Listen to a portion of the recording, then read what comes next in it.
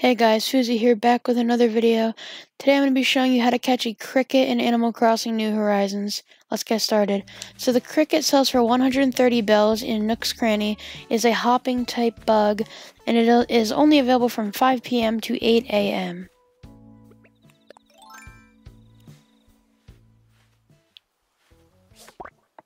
Here it is, the cricket.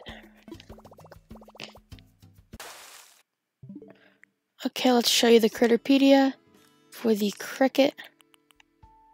The cricket is right here.